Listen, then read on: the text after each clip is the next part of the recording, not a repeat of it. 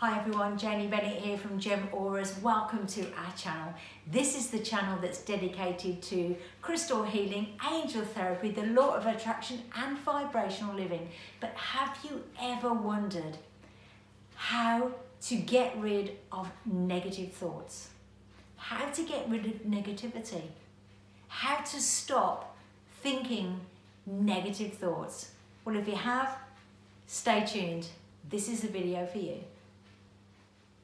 Well, actually, we can't.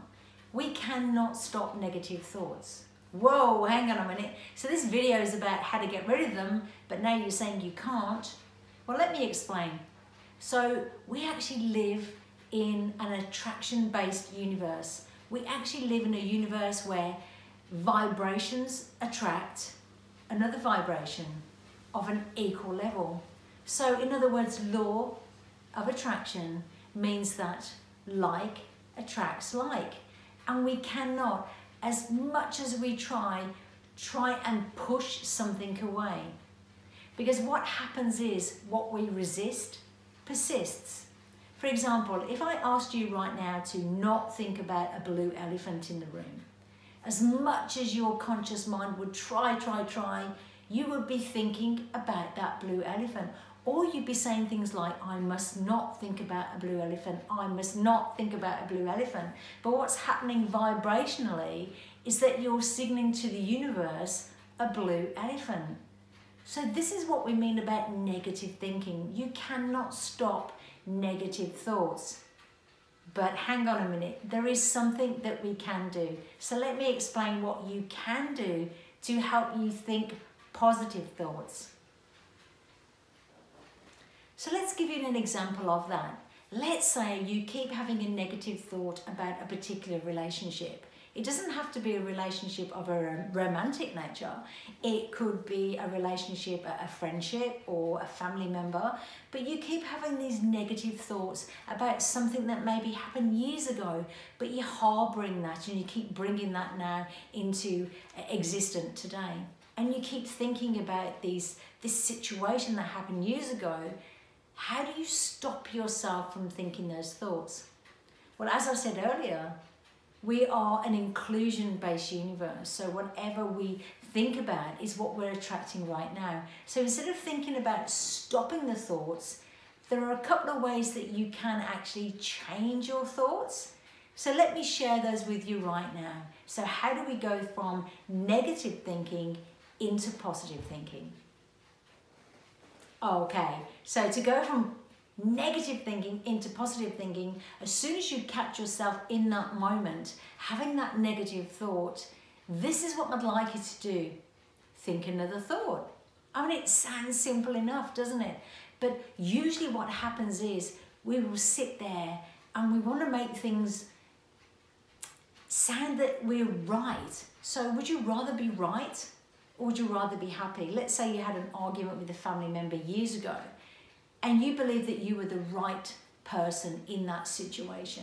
So you keep replaying it in your head over and over and over again because you want to prove to that person that you're right.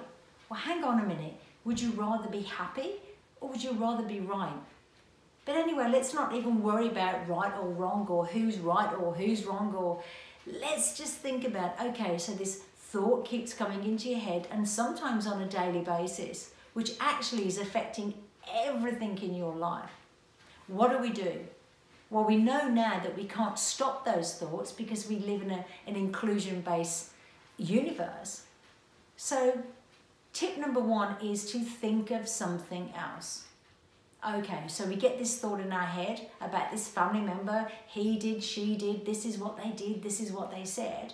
As soon as you find yourself feeling and thinking those thoughts, think of something else. Think of something that makes you happy. Maybe think about your kids, think about something that you did, something that you baked, something that you made, something that really makes you happy, a friend of yours that made you laugh. Straight away, think of something different. That will take your thinking process from this thought into that one. So think of something different. That's point number one. Okay, here it is. So instead of thinking something different, maybe you still want to think of this thing, but you want to see it in a new light. And this is where the challenge comes in. And this is the idea of what we call pivot thinking. So we have this thought about maybe a family member, he or she said something to you years ago that really offended you. You think that you're in the right, and you keep living this thought every day. It comes up in some format. Okay, how do we nip it in the bud right now? We already know that we can't push against it. We can't say to ourselves, stop thinking that, because by nature of the universe, it's going to give you more thoughts attached to that. Okay, so let's think about pivot thinking. Now, what happens with pivot thinking, as a pivot does, it takes you from this point to this point on the same topic. Now, this does take time to do, but try it if you can today. Try it maybe on a topic that just comes up all the time, that you just feel you need to make an amendment or a change to it. So, of course, in the future, you're going to feel so much different about it. So what happens is you think about this thing.